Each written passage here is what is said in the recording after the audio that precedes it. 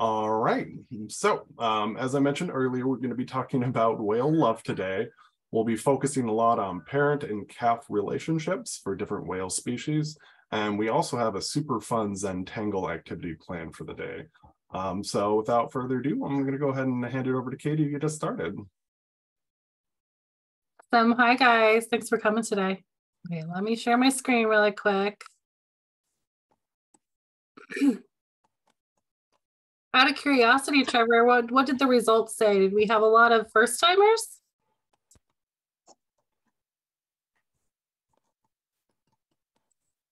Sorry, 1 second. Sharing screen kind of got that. I don't know where that poll went. Oh, that's okay. Didn't mean to take you off guard there. I can go ahead and get started.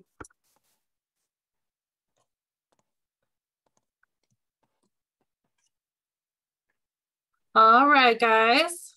Like Trevor said, we're going to be talking about whale love today. And if you are here to talk about romance, it's not that kind of love today. We're going to be talking mostly about family love within whales. Right here, really quick, we've got a picture of some orcas. And then over here, you guys may or may not know, those are gray whales. So in order to talk about whales and their families, we need to know some facts. First of all, most of you probably know this, but whales are mammals, so they are born alive. And that also means that they need air to breathe. They can't breathe in the water like fish can. Baby whales are called calves. And when they are born, whales come out usually tail first. And the reason for this is because sometimes it takes a while for them to be born. And we want to make sure, or they want to make sure, that they don't take their first breath until they can get to the surface. Because actually, just like us, they can actually drown. So they got to make sure that they don't take that first breath until they're ready to do so. And unlike us, they have to learn to swim right away. This would be like us learning to walk as soon as we're born. But when we're born, we can breathe the air and in the area that we're born in, but they can't. They have to make sure they can get to the surface. So mom might nudge them up there the first couple of times, but they really got to figure out how to swim really quickly. And you may not have thought about this before, but now that you're thinking about it, whales don't have lips like we do, so they can't suck. Like they couldn't drink out of a straw like we do. So when calves are nursing from their mothers, mother has a mechanism to pump that milk right into the calf's mouth instead of them having to suck it. So now we're just going to talk about some differences and similarities between some of our, some different species. A lot of these are ones that we see here in the Salish Sea. This top one's an orca, obviously, and then we have a sperm whale, a humpback whale, and the bottom one's a gray whale. The first group of numbers is how long they nurse. So that just means how long that they need to drink mom's milk. And you see in these top two, the orca and the sperm whale, it's between 1 and 2 years long, which is a pretty long time. And the bottom two, it's a little shorter. So for the humpback, they nurse for about a year. And in a gray whale, they nurse for about 6 to 8 months. And if you can kind of see, you'll see a little bit of a pattern. These top two, the orca and the sperm whale, they have a lot more in common than the humpback and the gray whale do. And that's most likely because these top two are toothed whales. They're in the toothed whale category. And the humpback and the gray whale are in the baleen whale category. So you'll see some more similarities. So this next one, this is just a fancy word for how long a baby is inside its mom before it's born. So gestation means, pregnancy time.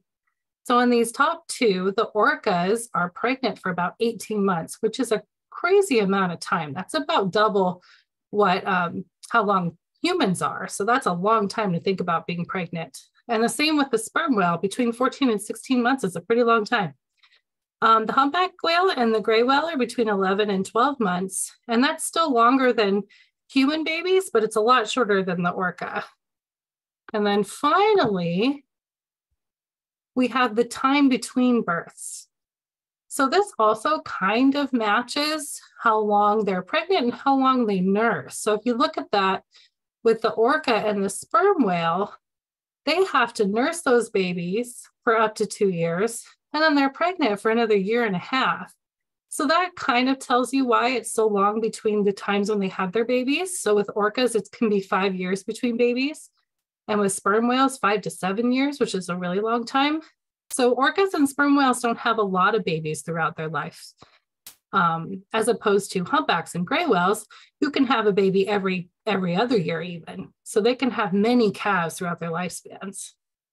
This actually becomes important when you're talking about when, just like our local population of orcas, the southern resident orcas, they're endangered. It takes them a lot longer to bounce back from things like interruptions in their food sources, because they don't even have babies that often during normal years. All right, now we get to talk about some cute stuff between whales and their babies. First of all, orcas, most of us know that they live in strongly bonded family groups called pods. And those pods are broken up between matrilines, which just means that the mothers lead the groups. In these pods, they really do a very good job of taking care of each other. So often the aunts and the sisters and sometimes the uncles and especially the grandmothers will help care for the babies. And not only will they help care for the calves, but there's also been some evidence that they actually will help baby orcas be born, which is pretty incredible. That's how much they rely on their families. And here's a fun fact. Mother orcas actually stay with their adult sons their whole life. The adult sons hang out with them their entire lives.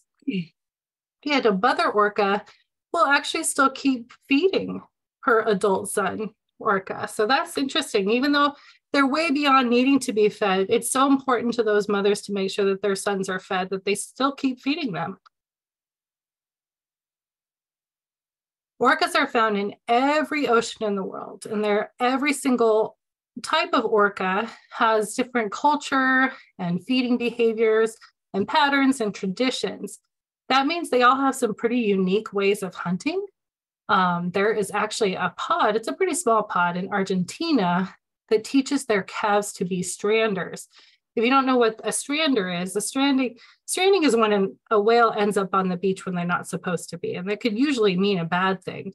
But this pod of orcas actually teaches their calves to purposely strand themselves, so in order to get a specific type of seal that they like that lives on the beaches there. But they can't just, tell the baby orcas to do that and expect them to be able to pull it off. They actually have to teach them. And they teach them by showing them over and over again and then having them try it on their own. But they don't start teaching them with live prey. They actually, if you look over here in this picture, this mama has some kelp in her mouth. And that's what she's doing. She's using kelp because it doesn't move to give that baby a chance to learn how to get on the beach, grab the kelp, and then get off of the beach without getting stuck. And then they slowly increase that into the live prey. So this is a really cool way that moms teach their babies. Another really neat story about orcas and supporting their family members was with this big orca, Tumbo, who's on the bottom here. His number is T2C2, but he was called Tumbo. And he was an orca that was born with scoliosis. And what scoliosis is it's a genetic disorder where the back is a lot more curved than it should be. His was so curved. I wish we had a better picture of his back here, but his was so curved that it actually curved in his dorsal fin here too. But it was so curved that it really slowed him down. He wasn't able to keep up like a normal orca would. However, his family bond was so strong that they made sure that he was always fed. In fact, some researchers were able to put a hydrophone in the water, which is just an underwater microphone, and they were able to hear him communicating with his family, even when they were far away. They always made sure that he was keeping up with him and that he knew where they were while they were hunting, since he couldn't keep up for the hunt. And then they would bring back pieces for him. they were so bonded that they actually helped Tumbo to live to 14. And that's really long for an orca who has scoliosis. And that was all due to the love from his family. All right, now we're going to switch gears into humpbacks. This first thing is a position we call echelon. This position isn't just for humpbacks. A lot of whales use this position, but humpbacks are really good at it. And if you look at the picture, that baby right there is in the echelon position. And what that means is they're tucked underneath this fin, this pectoral fin, but also along mom's side, because that puts the baby in the slipstream. And what that really means is there's less force from the water where that is. Mom's body kind of takes the force of the water so that baby has an easier time swimming. It does make it harder for mom though. So she's putting in a lot of work to make it easier for the baby. This position of echelon isn't just important though for making it easier for the baby to swim. It's also to keep them safe. A lot of times with the baleen whales, they actually, the calves are kind of vulnerable. There's a whale out there that sometimes prey on baby baleen whales. So this keeps them close to mom, where they can contact and touch them and know that they're near and safe from predators. This also is used in other whale species, including orcas, in prey sharing. So just like I was talking about the orca moms still feeding their adult sons, well, one really easy way for them to feed them is to break off the food in their mouth, and then they can just kind of shake it loose, and the food will actually go down that slipstream as well, right to where the baby can get it. So it's a good way to feed them and share food. One fun fact about humpbacks in a way that they love other species other than themselves is that they are known to be altruistic, which is a fancy word for, I don't know, I think of it as kind of like heroes.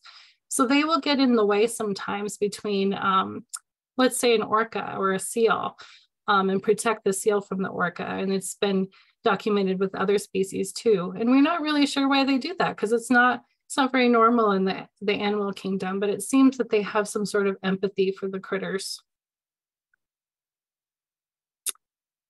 Humpbacks also teach feeding behavior, just like the orcas were teaching them to strand and get seals. Humpbacks teach their babies a special feeding behavior called bubble net feeding.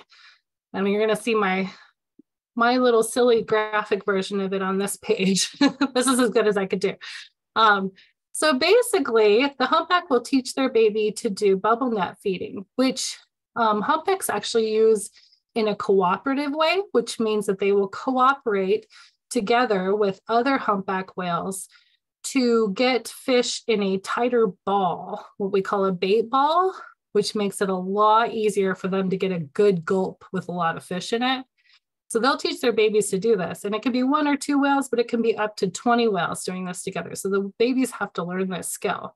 So they will start by blowing bubbles under the water, which is pretty cool. And they'll blow those bubbles in a big circle around the fish. And then they'll just keep getting tighter and tighter and tighter, because it forces the fish, they're kind of afraid of the bubbles, to go in the center. And they'll keep getting tighter until those fish are really balled up in the center. And then 1 whale or 2 whales or several whales will get underneath, and they make a big scary sound, and it scares the fish to the surface. And then they go for it, and they all lunge feed. And that's what the picture before was showing, was they open their mouths like that. And then they've got all of those fish in one place, and they get a nice healthy bite out of it.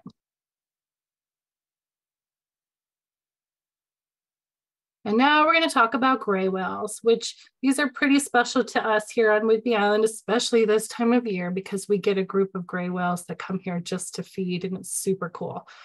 But they're also really good moms, and they do a lot of sacrificing for their babies.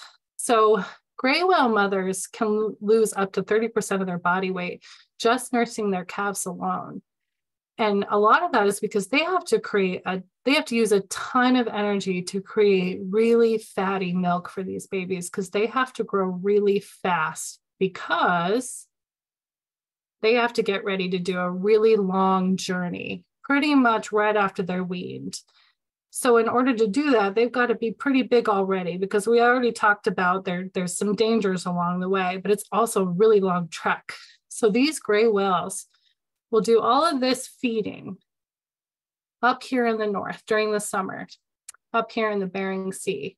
And then they take a 5,000 to almost 7,000 mile long journey, which is a crazy long time. They have the longest whale migration. And they're going to go all the way back down. See, this is Alaska. I'll give you a little perspective here. This is Canada. This is tiny little Washington where we are. It's tiny on this map.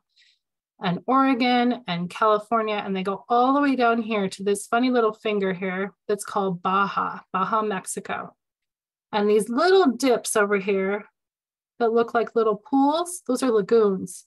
And they come down here to have their babies because these lagoons are warm and they're safe from a lot of predators, and there's not a lot of boat activity. So this is where they decide to have their babies. And then once they've had these babies, they have to nurse them. And remember, we said they nurse them for about 6 to 8 months. And then those babies have to be ready to make that entire journey all the way back up to these waters up in Alaska.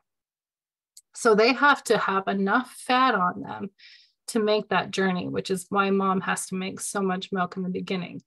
However, the crazy thing about gray whale moms is they do a lot of this journey on just that summer feeding food in their stomach and their fat stores and their blubber. So they're pretty incredible that they can do all that without eating a ton. Another kind of love between whales is called alloparental care. And this is just a really fancy word for whale babysitters. So we know that several whale species use babysitters, but two of the more well-known ones are sperm whales and pilot whales. And they'll actually leave their calves in big groups on the surface while they go hunt. So we know that even though they live in tight structures and they stay around their moms, they also use each other for help. And there's another thing that gray whales do that I think is pretty special. When they're down in those lagoons, like I said, mom's really, really tired. She's done that whole journey. She's doing all that nursing. And gray whale babies are they like a lot of attention. So moms need some rest sometimes. They will put the babies in the middle of the lagoon in like a play group, like they're having a play date so that they can entertain each other for a while. And then mom can get some rest. And lastly, I can't see you guys, but I hope somebody sees him. Lastly, we have an example of whales accepting whales from other species. So not just their own and not just like their nephews and nieces, but an entire different species. There's a pretty well-known pod of beluga whales that live on the east side of Canada. So over on the other side of the country, closer to where our friends from DC live, in the St. Lawrence estuary. And those belugas, they were observing them and noticed there was somebody hanging out with them that looked a little bit different. He was a little bit differently colored. And it turned out it was a young whale narwhal. And we don't know why he lost his family or got separated, but he decided to adopt this pod of belugas and they decided to adopt him back. And he is still being seen with them. It's a little bit of a mystery what will happen as he gets older because he was younger and as he matures, but very interesting that they decided that to adopt him, even though he's not even their kind of species. All right, and then I'm just going to leave you with this lovely little picture. We get a lot of gray whales around Whidbey Island, and what we tell people when they're looking out from our shores is how to tell it's a gray whale is they have a heart-shaped blow, as you see right here. And so I wanted you guys to see that gray whales also celebrate Valentine's Day. All right, and I am all done. Thanks for listening, guys. Does anybody have any questions? I have a question. Should I type it in the chat? Oh, you can just ask it out loud. Okay. And I wanted to know, because you said that baby whales will stay with their moms for a really long time. But how about the girls? Do they stay with them forever too? They don't always. It depends on the type of orca. Sometimes they break off and they start their own pods, like in our transient orcas, the bigs type. But sometimes they also stay with their mothers and their grandmothers. But the boys always stay, and they stay there their whole lives. So they never build their own pod? No, they don't ever build their own pod. We do have some special circumstances where some orcas will just travel on their own for whatever reason, or they will go try out a different family group, but they don't build their own pods. That's a good question.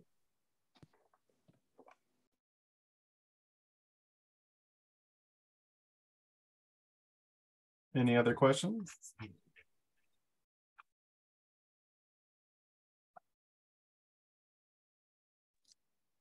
Oh, how long do the sperm whales live? Oh, that is a really good question. I don't know the answer to that, but we should Google that. That's what we do when we can't find the answer. On it. Trevor, do you know how long sperm whales live?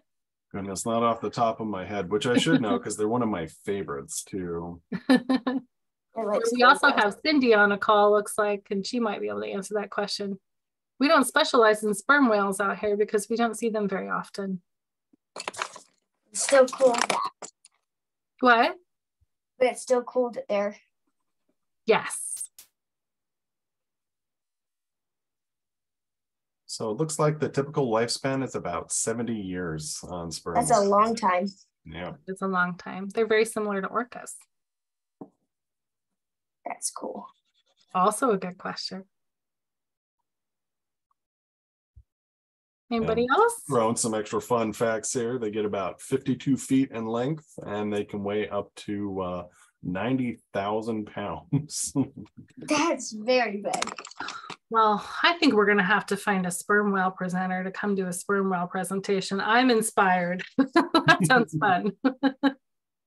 We did have since I've lived here, there was a sperm whale north of here because I remember they were talking about hearing it on the hydrophones. They're just pretty rare in this area. But it'd be really cool to find out more about them. They're one of my favorite types of whales. I think, yeah, this is definitely a blue whale. Ooh, yes. We also love blue whales. We do not get blue whales here, but we do get fin whales around here. And fin whales are the second largest whale. They're pretty incredible, though. I would have always said it would be like a sperm whale or a humpback whale, not a fin whale. I haven't even heard of that one before. A lot of people haven't, even though they're the second largest. They kind of get their light stolen by the blue whale. They look very similar. They're a little more torpedo shaped. They're very interesting, though. Eric, I saw your question. They are named after the type of oil or the substance that's in their melon, but I can't pronounce it. Trevor, do you have that fact open? I do think we're going to have to do a sperm whale. You guys have given me inspiration that we are going to find somebody to talk about sperm whales. And then we'll get all of your questions answered. Cool. It's called spermaceti oil. Thank you, Cindy. Thanks, Cindy. You're welcome.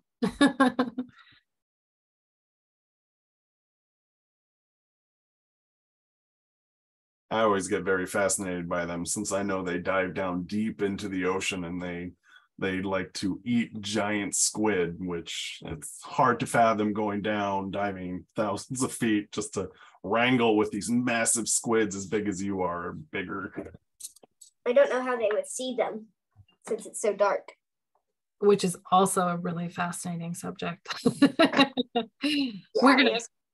I think we'll put a pin in the sperm whale thing, and you come back looking for a youth event in our future for sperm whales, because I think we need to have a whole event dedicated to them.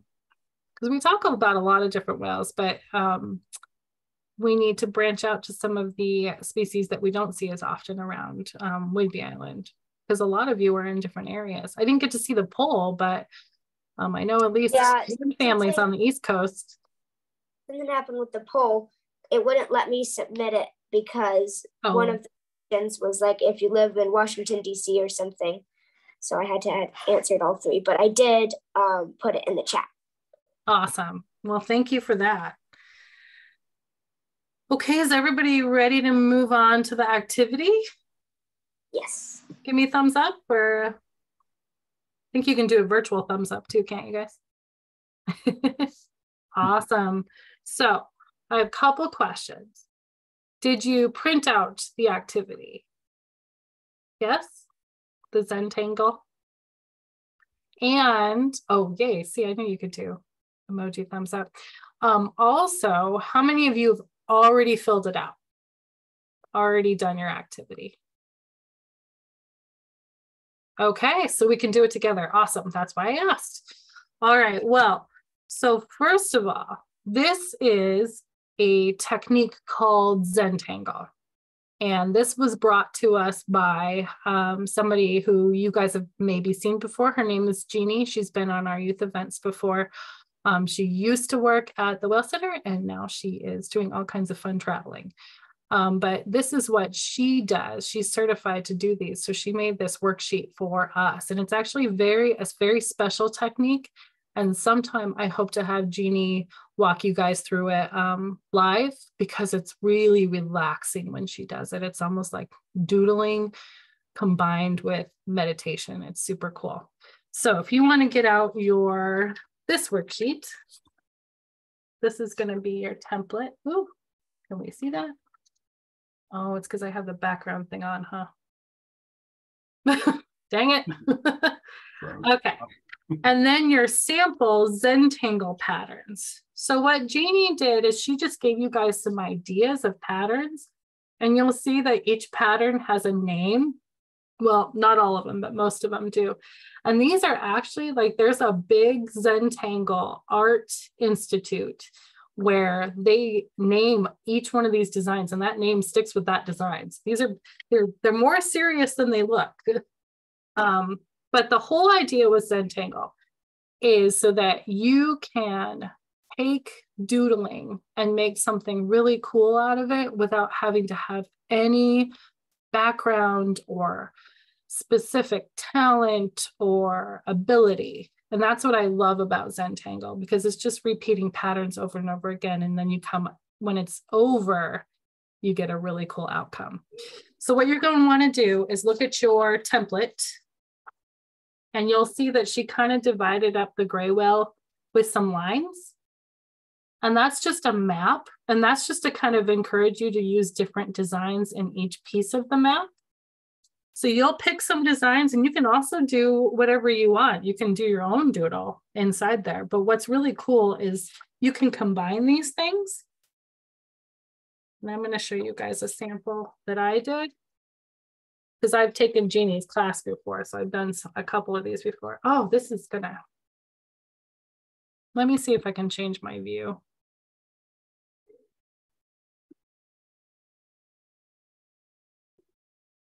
How do I take my background? There we go.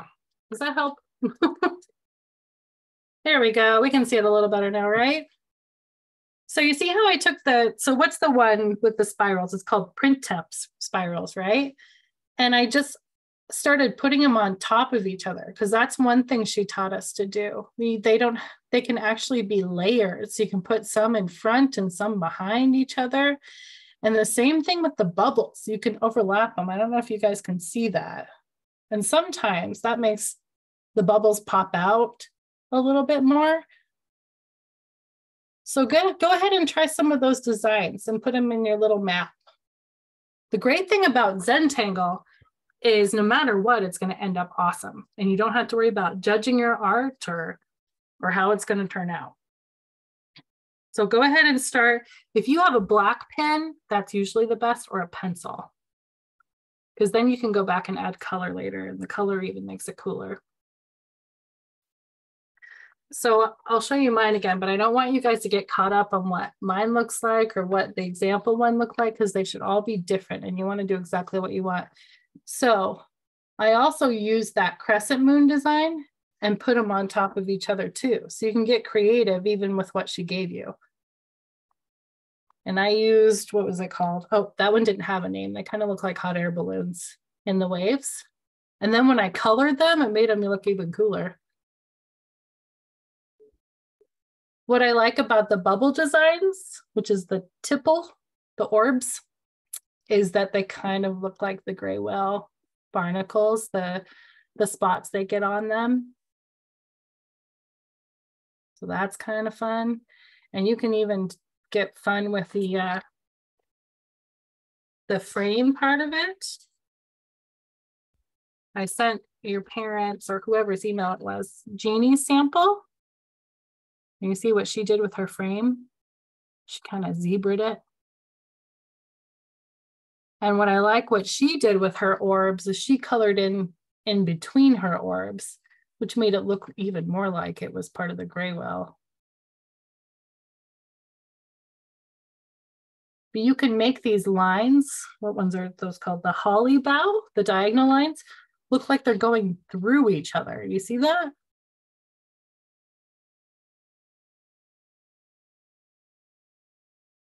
And she put her spirals next to each other, not behind each other or in front of each other, and that also worked.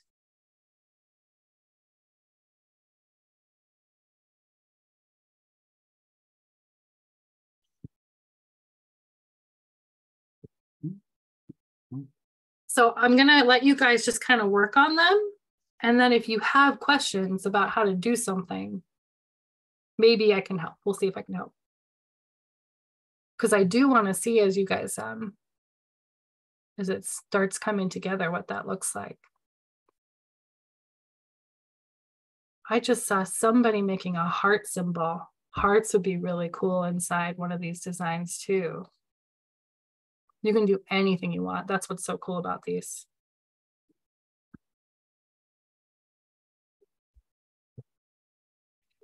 So I'm going to throw one more idea at you because it is gray whale season here and we are celebrating gray whales at the Langley Whale Center. If you want to, and if you have somebody in your family who can scan or take a picture of your finished product, of your finished art, we would love to put them up in the Whale Center to celebrate gray whales. And all you have to do, just take a picture or have them scan it in on the computer, and then your parents should have my email. It's katie@orcanetwork.org, and you can email it to me. I would love to put those up. Oh, Emma, that's awesome. Oh, wow. Can you put it closer so we can see kind of some of the details you did? Look at the color. See how much the color actually spices it up too? That's awesome. Thanks. Very cool. Thank you for sharing that.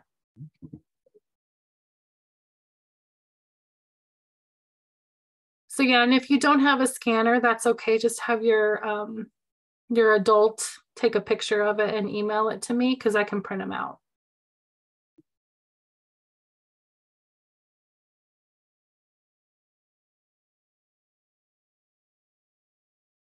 And you can take your time too. You don't have to finish them today. Yeah, I'm definitely noticing it takes a bit of time. It's like, I think I just finished checkerboarding my same issue.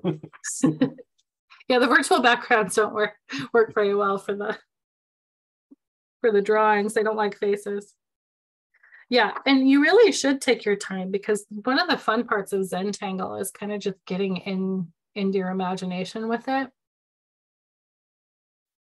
It's supposed to be fun, which sometimes rushing doesn't make things fun. So.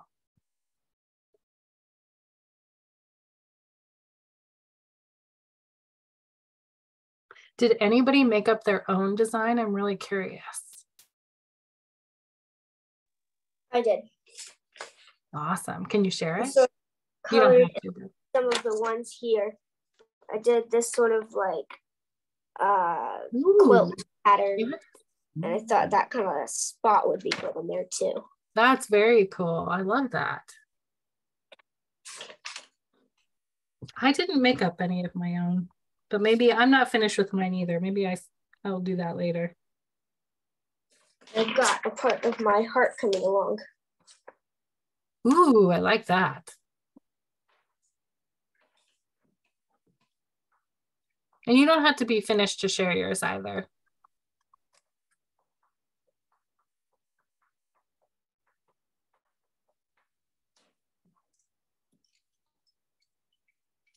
I do think we'll have to, well, we have two ideas that came out of this. I think we're going to have to do a sperm whale youth event, but I also think we will definitely need to get Jeannie here to do a Zentangle with you guys live, because she also can do it. She has a fun camera where you can see her drawing while she's drawing, and that's really helpful too.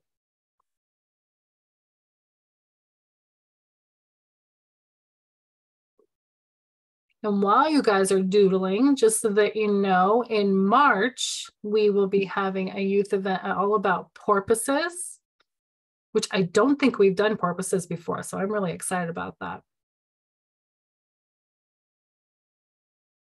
And then in April, be on the lookout. We're going to be sharing some videos on how to make whale costumes.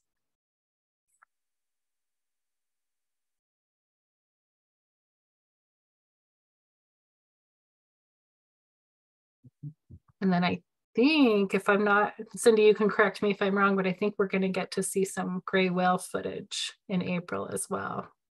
The video. Yes, we are virtual whale watch. Awesome.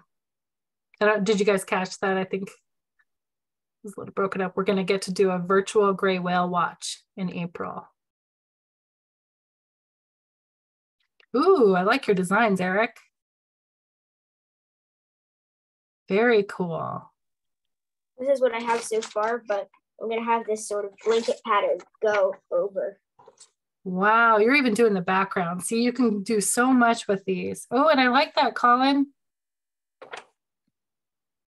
Very cool. You guys are doing a great job at this. You know exactly what you're doing.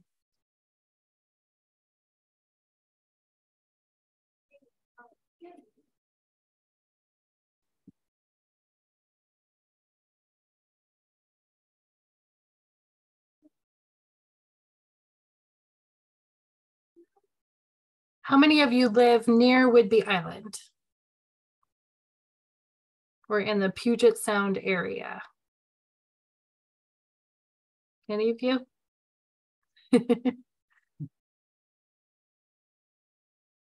Colin, that was a great entrance.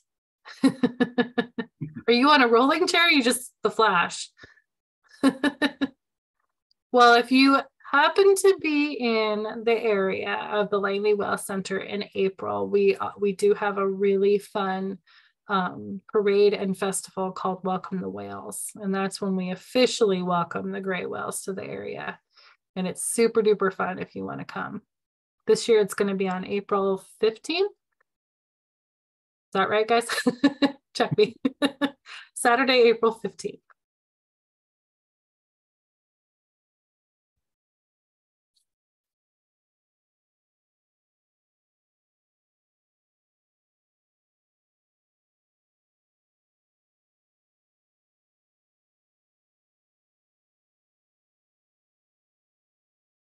Lily and Clara and Willa, how are you guys coming on your Zentangles? Is it going okay?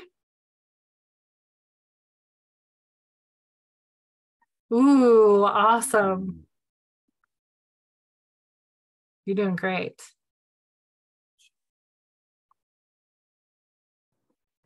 Does anybody else want to show?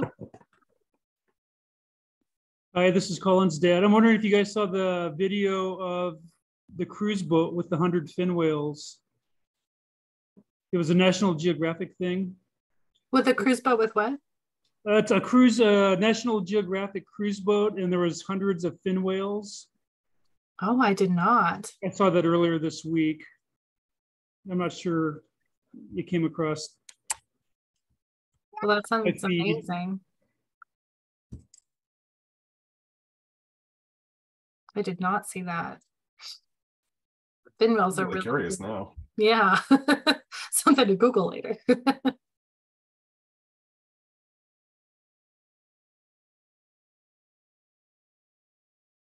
Do you know where they were filmed at? He may have left, huh, Colin? I waited too long. I'm looking.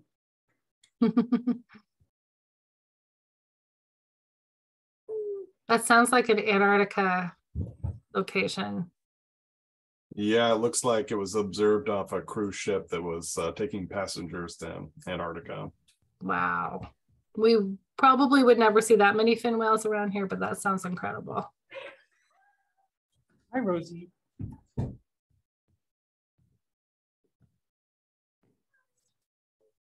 Ooh, more progress. Oh, goodness, that's awesome.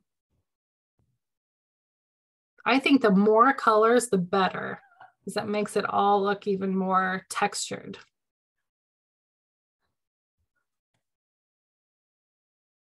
I kind of gave up on mine because I was too busy watching you guys. Is anybody using the crescent moons yet? I use the crescent moon on some of my waves. Nice. But I seem to, the parallel lines one was a little bit more challenging, and I think I might have crossed over in a couple places I shouldn't have. So. But that's the thing about Zentangle. You can't actually make a mistake. It is what it's supposed to be. I like the name of the Knight's Bridge. I just like the name of it. So I'm going to have to use that somewhere. Oh yeah, there's your crescent moon. I see it. That's awesome. Mm-hmm. Wish I had some color. All I brought with me is just the pen.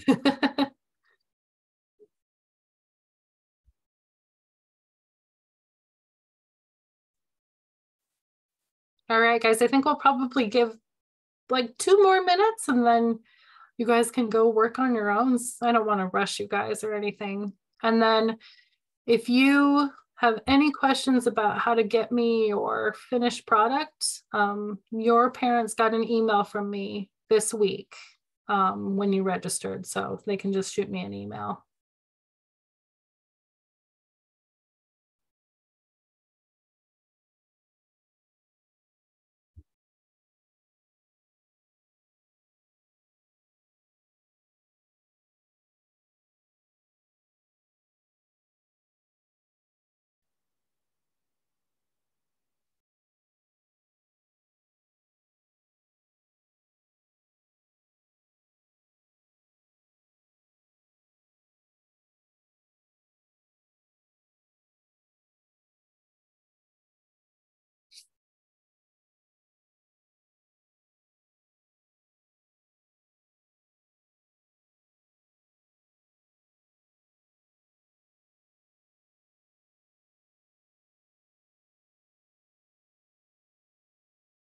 Thanks, Corbin.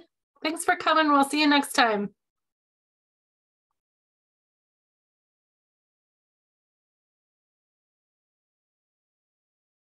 Oh my goodness, you work fast, Emma. That's awesome. Thanks, Stephen. We'll see you next time. I actually found the octopus. Did you find the octopus? Did everybody? Yeah. I realized that when you're presenting, you can't see everybody's squiggly hands. I kind of missed that. Did you all see him? He was adopted by a pod of belugas as well. Yeah, it looks like Emma put down octopus when it was going through there. Nice. Chat. Do you know why we make this signal? Because it kind of looks like an octopus's tentacles. It does, and it actually comes from the diving signal for octopuses, because you know when you're underwater you can't talk to each other, so in order to alert another diver of an octopus you actually use this signal. I didn't hear when you said to do the thingy, so I was just like, I'll just do an emoji and say that. Hey, that works too. All right, last call for any sharing. Yes, go ahead and unmute. Today I was on the water and I saw a bunch of sea turtles. Oh my gosh, that's awesome. Are you guys not home?